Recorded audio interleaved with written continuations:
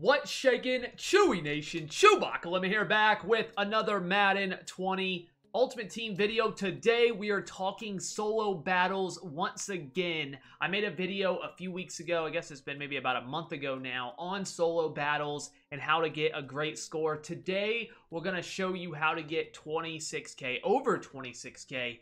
In the thumbnail, this isn't what the video is going to be on. I wasn't recording during the 150 game, but I was recording on this one that you're going to see highlights of, where I score over 26k. So it's very much similar stuff. And I want to talk about what I could do better and some things that, obviously, if you get over 26k, there's not a whole lot left to be able to do much better. But I do want to talk about that in this video. If this is helpful at all, a like would be appreciated. Subscribe if you haven't already. Turn on notifications, all that stuff if you're interested.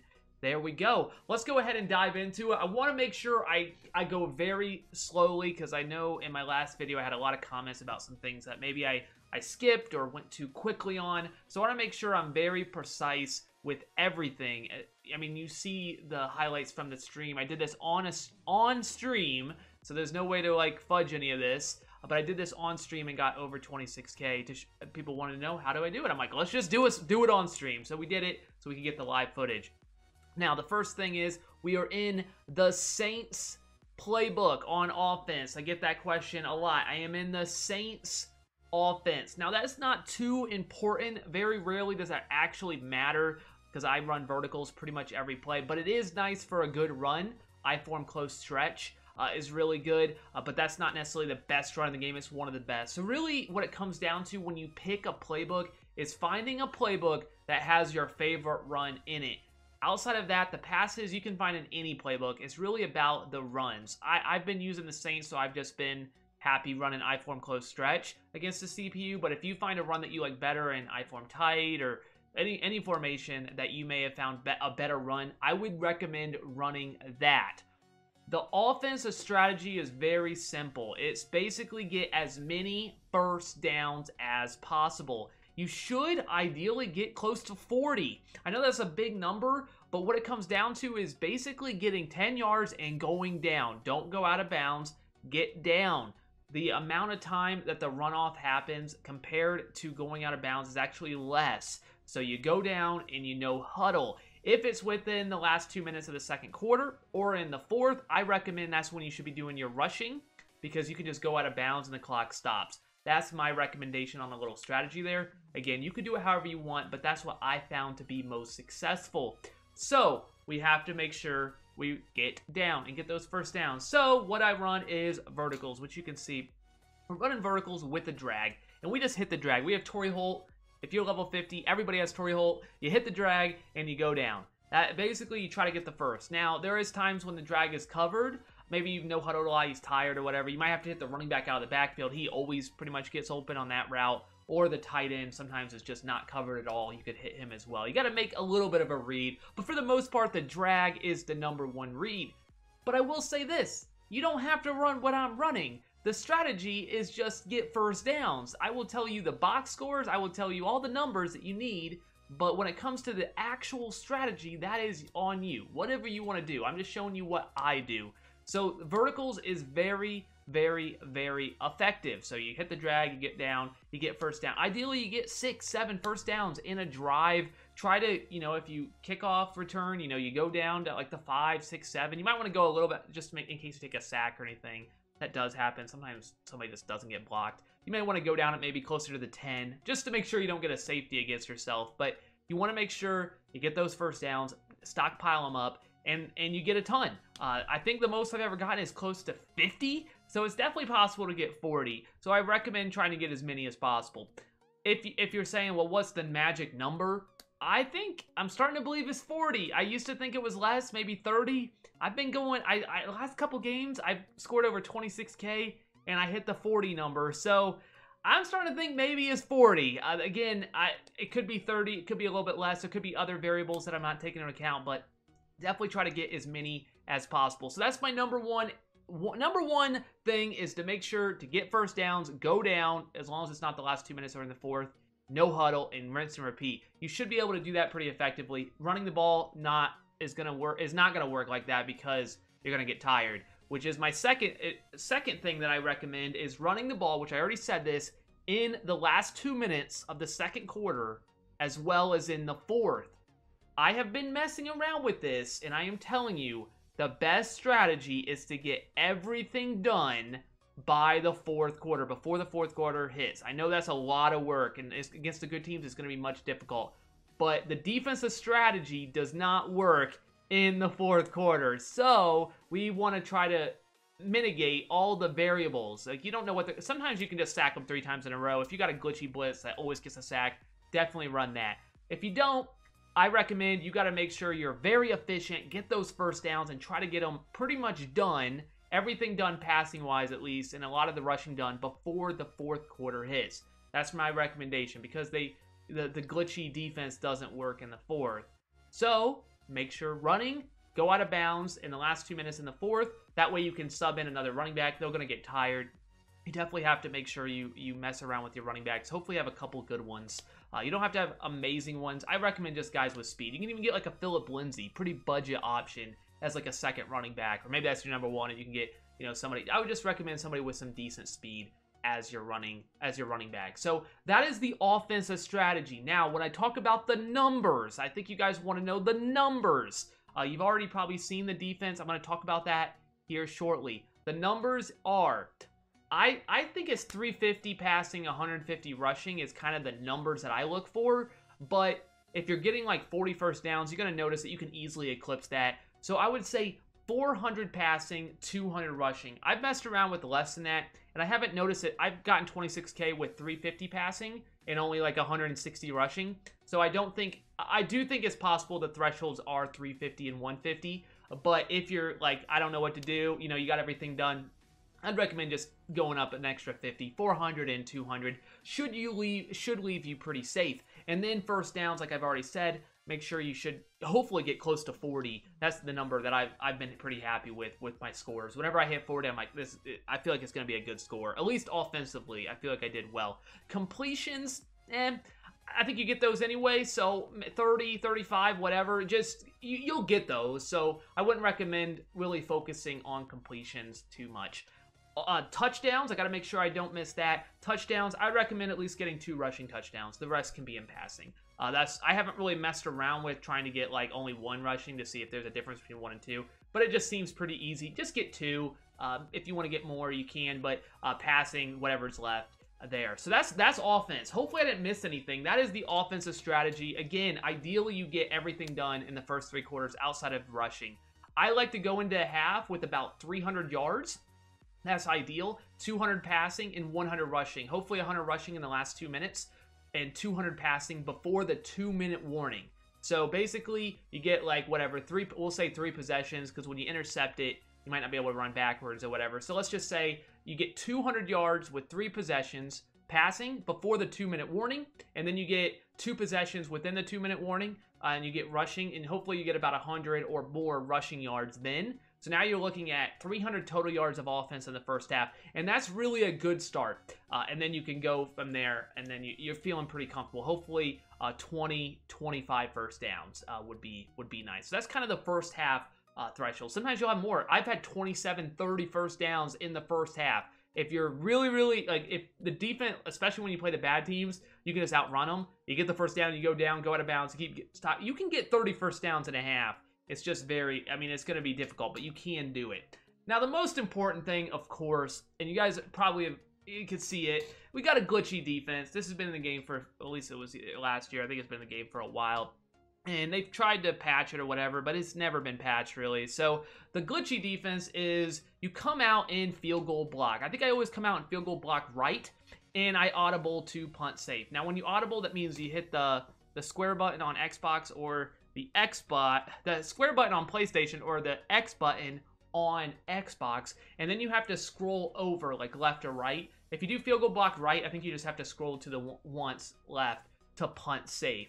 So you audible to punt safe, and then they're gonna throw a lot of picks. They're gonna audible to verticals pretty much every time, and then you'll be able to. And I'll talk about exceptions here in a minute, and you'll be able to pick them.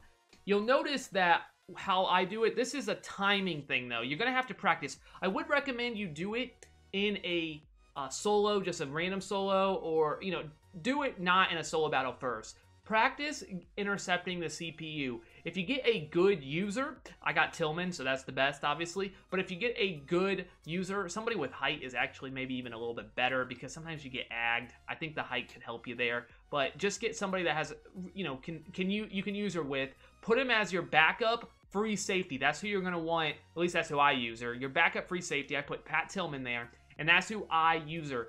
And if you like move inside the numbers, they will basically throw a pick every time. You just have to be careful because sometimes they bullet it and sometimes they lob it. And if they bullet and you're too far away, they can definitely fit it in there. Also, if they lob it, they can easily ag you as well. So I would recommend if they lob it up, maybe just going for a swat. You can go for the pick.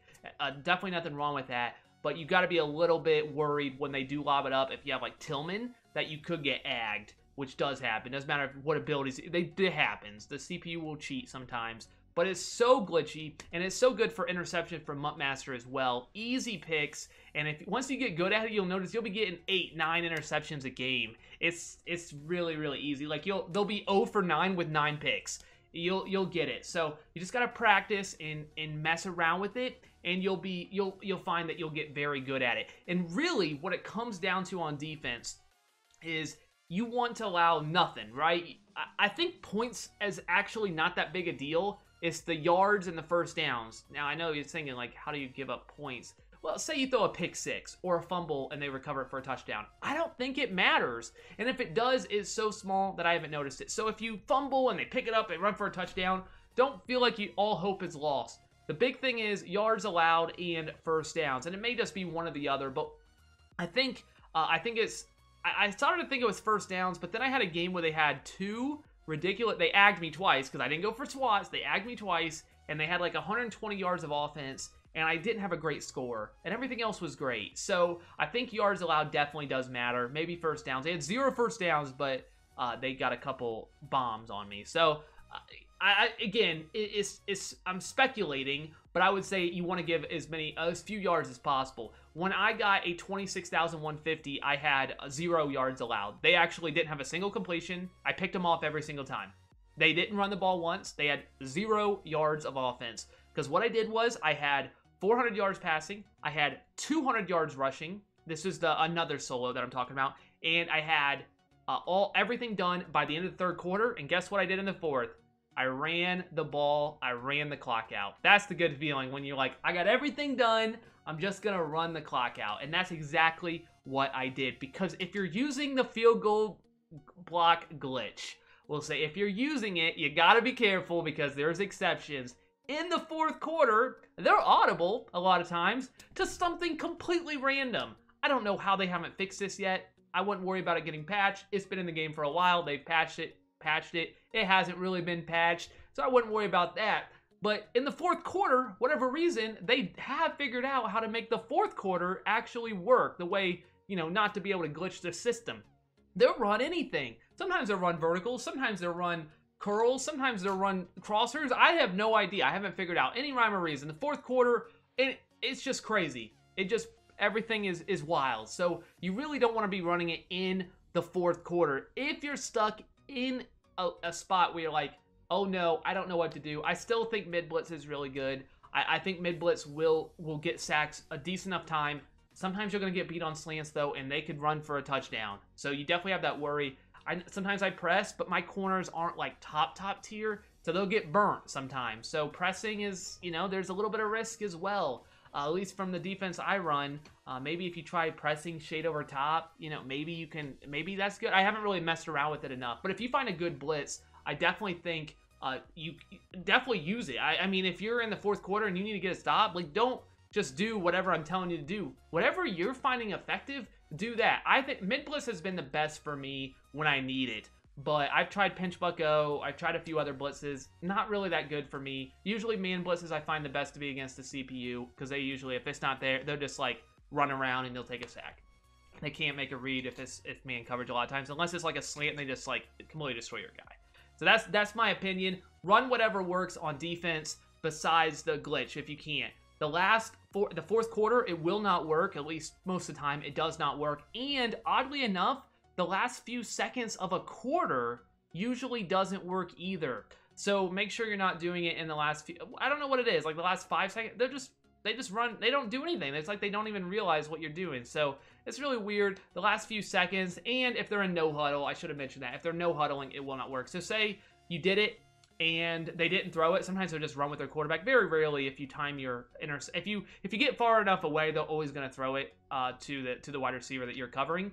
But if they don't, and they decide to run it, if it's within the last 2 minutes, you know, they're trying to no huddle or whatever, then you want to call a timeout. You want to get out of that defense because they're not going to audible two verticals.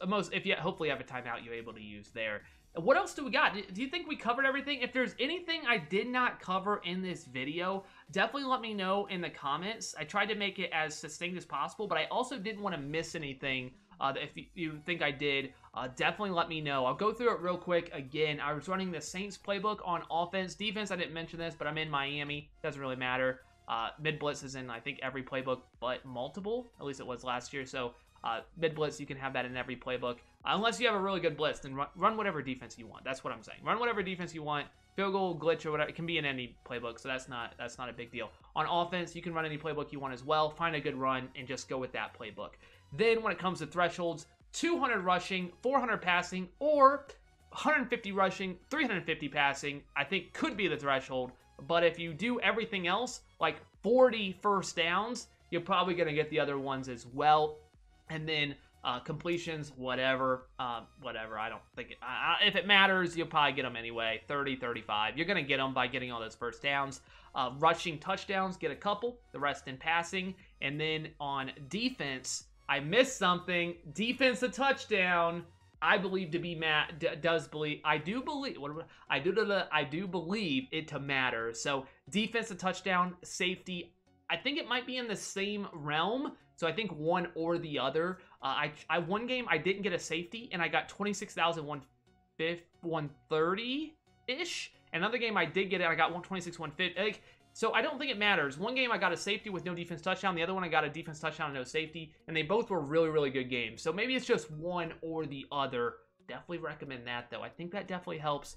Anything, I hope that was everything. Defense, just don't give up yards. I mean, it's so easy, right? Just don't give up anything and you'll be good. But yeah, it's really important to keep their yards as low as possible. Under 50, honestly, 0 or in the negative is definitely ideal. If you want to get over 26K regularly, you're going to want to give up very little on defense. So thank you so much for watching. I hope this helps you get over 26K. Let me know if you get over 26K. It's hard, but if you do this and you practice, I guarantee you on 13 games, if you have a solid team, you can get over 26K at least a couple times throughout the solo about a week. So thank you guys so much for watching. You guys are absolutely incredible. I had a lot of fun explaining this. I hope that shows. I love solo battles. It's a formula. It's like I'm a math guy. I'm a statistics. Well, I got my undergrad in math. Probably know that, but I'm also getting my master's. Right? That's why I'm so busy in statistics. I love it. I love it. I love it. I love it. It's so much fun. You guys are absolutely incredible. That's all I got. Subscribe. Don't forget. Turn on notifications. ChewbaccaLemma out.